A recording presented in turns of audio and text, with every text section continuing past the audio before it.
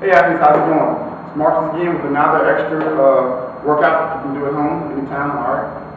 This is the 3 cone drill, okay? You have 3 different cones, alright, set up in a triangle, alright? What you're going to do is you're going to start from the back one. And all we're doing is change direction, working our sprint back pedal, okay? We're being able to change direction as quick as possible.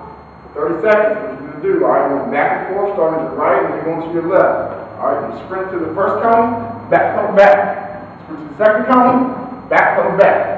Alright, and so forth, back and forth for 30 seconds, alright? This right here is really going to help you change direction and be able to move around as quick as possible. You want to do each one as quick, alright, changing directions as quick as possible. Alright, one thing right here on the tip while we're doing it, alright, make sure that we're staying low, not getting to the cone, bending over, and then staying high on our back pedal, alright? We're really going to stay low throughout this whole entire drill. Alright, we get here, hips low, knees bent, back here, alright?